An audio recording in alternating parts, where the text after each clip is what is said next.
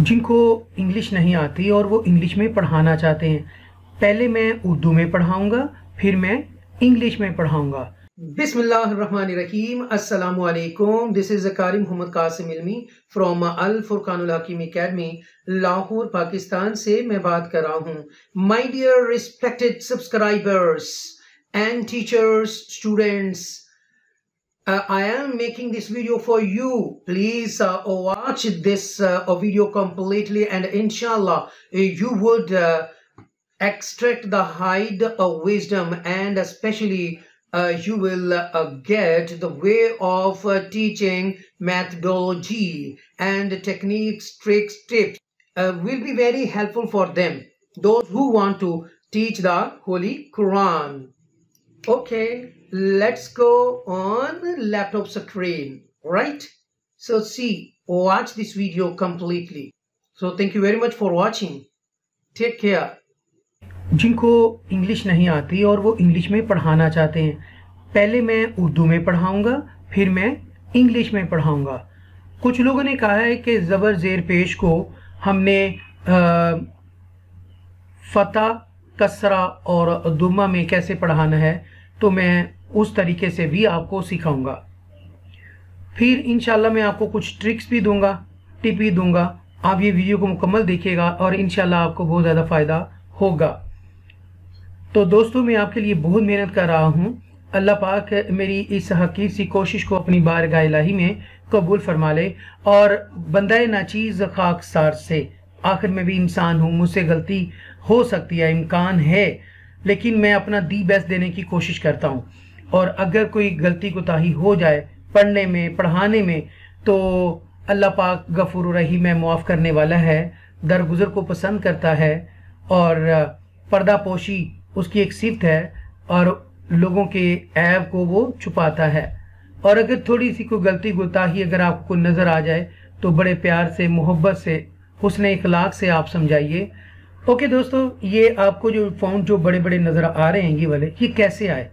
ये जस्ट आप अपने लैपटॉप के कंट्रोल की को प्रेस करके रखना है, और ये जो माउस आपको जो नज़र आ रहा है, ठीक है, यूँ करके स्क्रॉल बटन लगा हुआ ना, इसके ऊपर आप उसको ऊपर नीचे करेंगे और प्लस माइनस करेंगे तो क्या होगा, ये साइज छोटा बड़ा हो जाएगा। मैं करके आपको दिखा भी देता हूँ। मैंने कंट्रोल का बटन प्रेस करके रखा और माउस के ज़रिए मैंने उसको डाउन और अप किया, स्क्रॉल किया, तो ये आपके सामने साइज़ आ गया। यहाँ तक क्लियर है? ओके। अब यहाँ पर मैं मज़ीद को थोड़ा सा छोटा कर लेता हूँ, लेकिन आपने क्या करना है, कंट्रोल और एस्केप, कंट्रोल और एस्केप आपने ऐसे दबाना है, तो आपके सामने ये पॉपअप एक स्क्रीन आ जाएगी। यहाँ पर आप जस्ट आप नोट पैड को ओपन कर लें। ये करने के बाद आप यहाँ पर आप देखें, माउस ऊपर ऐसे लेके जाएंगे तो यहाँ पर क्या है, एक ऐसी ग्रिप सी आ रही है आपके सामने। आप थोड़ा इसको खींचकर ऐसे बड़ा कर लें, ठीक है। और अब आपने बच्चे को समझाना है कि कैसे समझाएंगे, ठीक है, कि आपने फुल शेप जो है वो कैसे आपने बतानी है, और बिगनिंग शेप जो है वो दोनों को आपस में आपने कंपैरिजन करके आपने दिखाना होगा, ठीक है। आप यहाँ पर फिर दोबारा जाइए और यहाँ पर ये पॉइंटर फोकस, ये एक सॉफ्टवेयर है, आप इसको ओपन कर लीजिए और यहाँ पर पेन के ऑप्शन को क्लिक कर देंगे, ठीक है जी। यहाँ पर आप यहाँ पर बच्चे को समझाना कि बेटा ये जो है बिगनिंग शेप है और ये फुल शेप है, ये आपने यहाँ पर बता देना है, ऐसे करके ड्रॉ कर देना है, ठीक है, यूं करके। ये क्या है, फुल शेप है। अच्छा, ये अब आपने बताना है ये आइन है, यहाँ आप ड्रा करके उस बच्चे को दिखा सकते हैं। फिर ये क्या है, ये लाम है, ये फुल शेप में ऑलरेडी है, और यहाँ पर आपने इसको यूं बता देना। इसको पेश कहते हैं, इसको ज़ेर कहते हैं, और इसको ज़बर कहते हैं। आइए, इसको पेश को दुम्मा कहते हैं, ज़ेर को कसरा कहते हैं, और लाम के ऊपर जो ज़बर है उसको फतह कहते हैं, ठीक है जी। यानी कि दुम्मा, कसरा और फतह, ये आप कह सकते हैं। फिर आप यहाँ पर राइट क्लिक करें और यहाँ पर आपने एरो का बटन जो है सिलेक्ट कर लेना है, और आप ये देखें, आपने बताना है ये बिगनिंग शेप है और ये फुल शेप है। आइए अब मैं इंग्लिश में आपको समझाने की कोशिश करता हूँ, ठीक है। आप कहेंगे this is the beginning shape of gym with पेश। Please look at the gym, there is a पेश ऑन द टॉप, ठीक है। देयर इज अ पेश, देयर इज द दोमा, राइट। आप ये कह सकते हैं, you can say that like that. So this is the beginning shape of jim and this is the full shape of jim, and it is the middle shape of ain. It is the middle shape of ain. So the ain has a zer at the bottom, and you can say that ain has kasra, okay, at the bottom side, and this is the middle shape of ain, and it is the beginning full shape of ain. This is the lam, it is the ending shape of a lam, it is the full shape of lam with a zabar, with a fatha. Okay, we can say fatha also. It is the full shape of lam. I hope so you will like this video. This is the kha, it is the beginning shape of a kha. ये पहली shape है खा की, और यहाँ पर खा की जो शेप है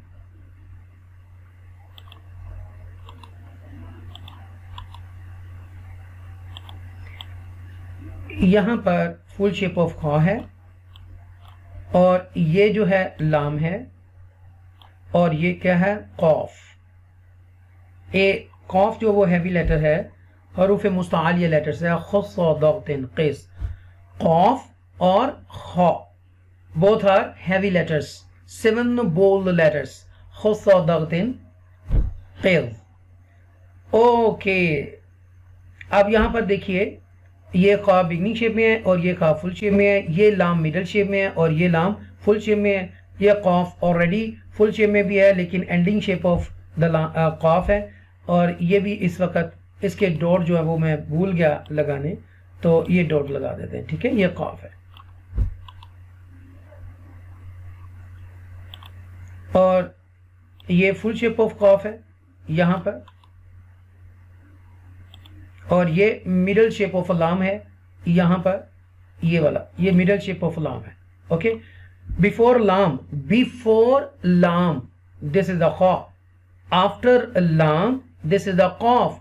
अच्छा, मैं बताना ये चाह रहा हूं कि लाम से पहले उसके राइट साइड पे खा है और उसके लाम के बाद कॉफ है, ठीक है। इंग्लिश में आप कैसे बताएंगे? Okay, this is the middle shape of a लाम, ओके। बिफोर लाम, लाम से पहले, दिस इज द खा, दिस इज द खा, एंड आफ्टर लाम दिस इज द कॉफ। लाम के बाद कॉफ है, ये आप कह सकते हैं दिस इज द लाम, ओके। आफ्टर लाम this is the cough. Please look them after and before. This is a kha pesh, who. Kha has a dhamma on the top of kha. Lam has a kasra. Lam has a zer. Lam zer, a li. Due to kasra, due to zer, lam sound become li. This is the qaf. Qaf has a zabar on the top. Qaf has a fatha on the top. Due to zabar, qaf sound become qa. Who, li, qa. I hope so you will like this video. ये मैं आपके लिए बहुत मेहनत कर रहा हूँ, जिनकी इंग्लिश कमज़ोर है तो वो समझ सके। मैं उर्दू और इंग्लिश में भी आपको बता रहा हूँ। ये वीडियो कैसी लगी ये लाजमी बताइएगा। आपके जो फीडबैक जो होंगे, जो कमेंट्स होंगे, जो लाइक करेंगे, शेयर करेंगे, सब्सक्राइब करेंगे, तो इससे मुझे हौसला मिलेगा, मैं मज़ीद अच्छा आपके लिए काम करने की कोशिश करूँगा। चलें जी, आगे एक और चीज़ देख लेते हैं। Okay, this is the first कलमा, अव्वल कलमा तय्यब, पहला कलमा तय्यब। तय्यब मैंने पाक, ला इलाहा इल्लल्लाहु मुहम्मदुर रसूलुल्लाह। Look at this one.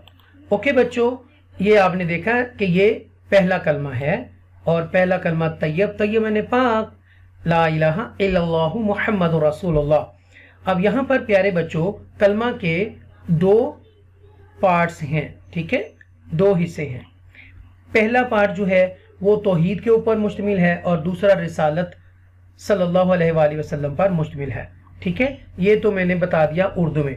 अब मैं इंग्लिश में यही चीज़ बतानी है, तो वो कैसे बताऊंगा, गौर से देखिएगा, इंशाल्लाह आपको बहुत ज़्यादा फ़ायदा होने वाला है। चलें जी, आप क्या कहेंगे, आप कहेंगे बेटा look, this is the first kalma and it has two parts. The first one belong to tawheed, okay, and the second part is belong to Muhammad Rasulullah sallallahu alaihi wasallam, risalat sallallahu alaihi wasallam. Okay, the first part is belong to tawheed and the second part belong to risalat.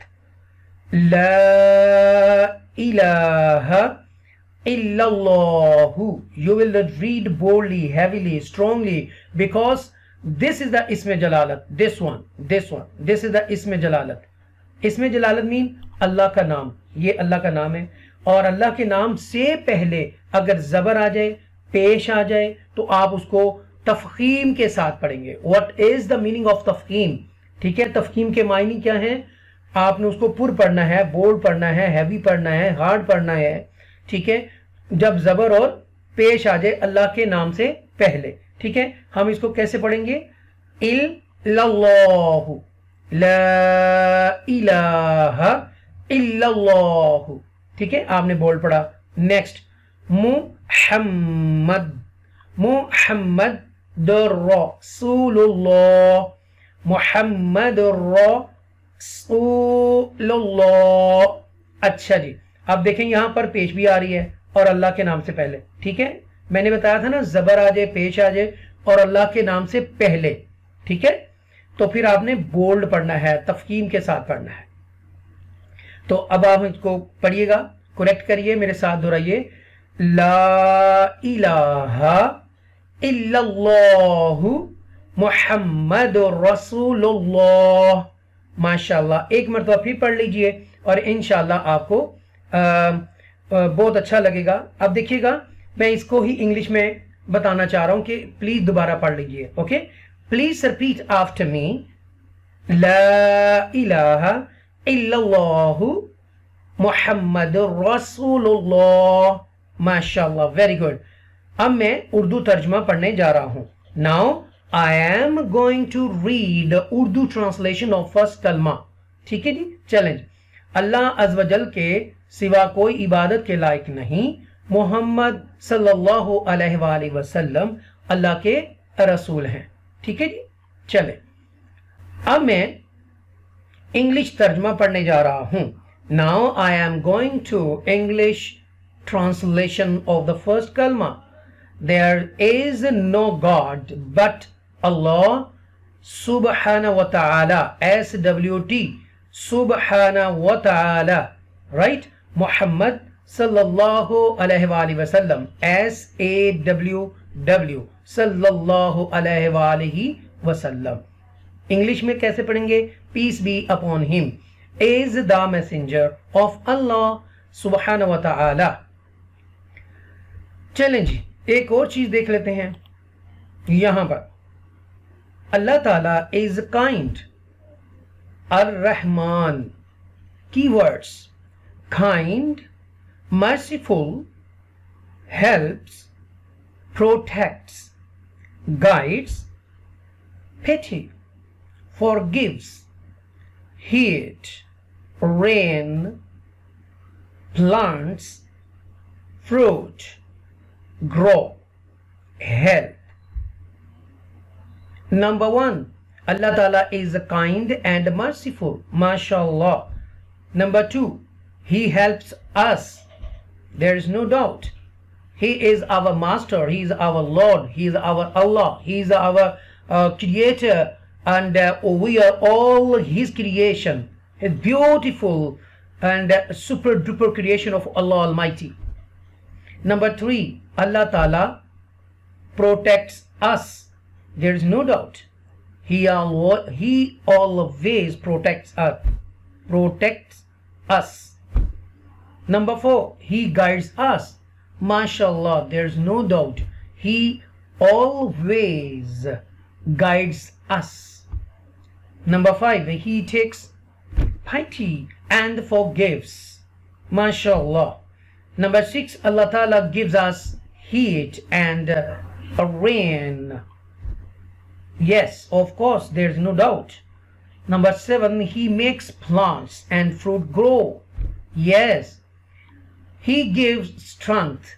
He gave them strength to grow up and give us a fresh air and fruit. Number 8, Allah gives us health. Yes, health is the best gift from Allah Almighty. Ar-Rahman, most kind.